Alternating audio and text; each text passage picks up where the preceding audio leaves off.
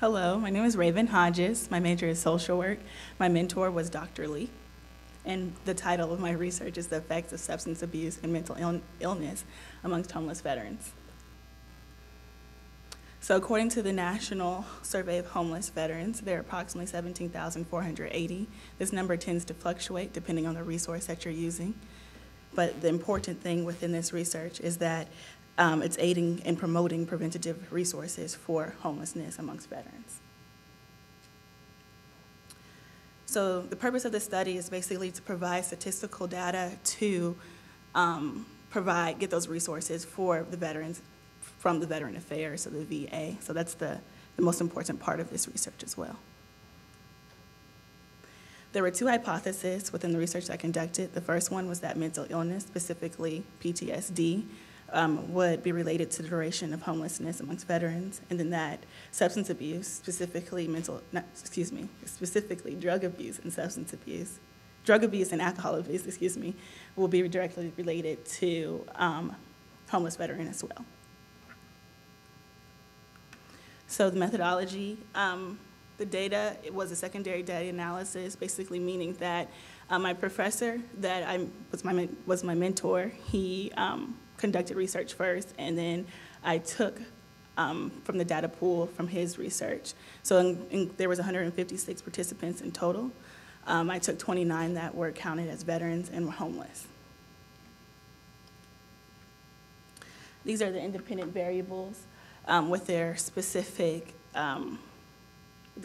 measures.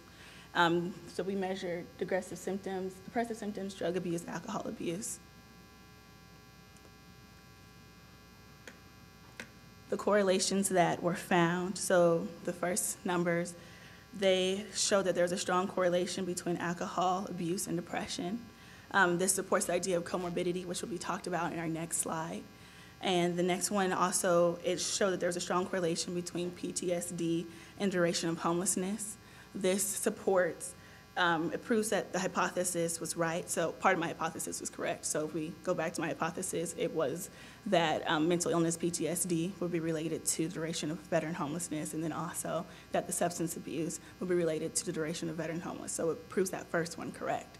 And then it also, it emphasizes there needs to be more health resources allocated to this population. And then lastly, there was an extremely strong correlation between PTSD and depression, which was expected because those are both mental illnesses. And that just goes to show that there needs to be more aggressive treatments for veterans.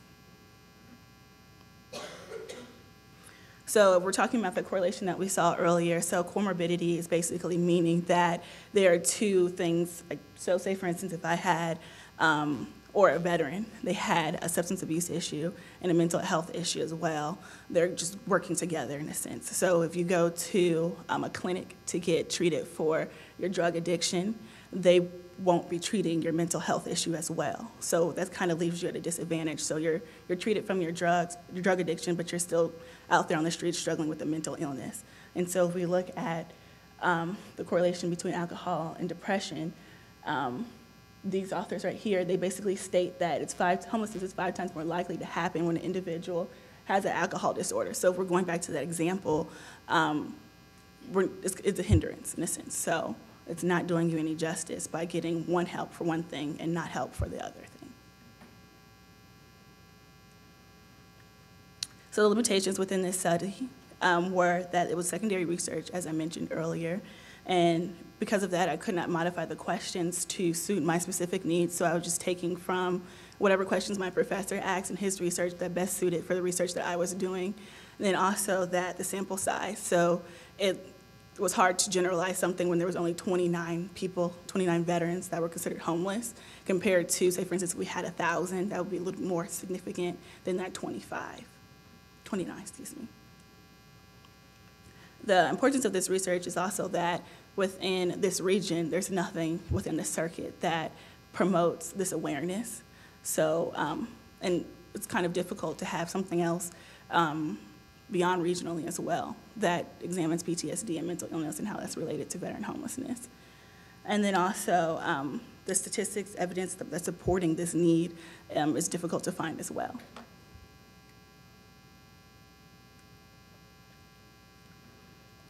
So in conclusion, veteran homeless is a problem that can hopefully be decreased by following these steps. So by first recognizing that correlation between PTSD and homelessness, and then once you recognize that, looking at the side effects that come with it. So anxiety, substance abuse, isolation, mental illness. So when you're recognizing those separate individual things, you're taking those steps to solve the bigger issue at hand.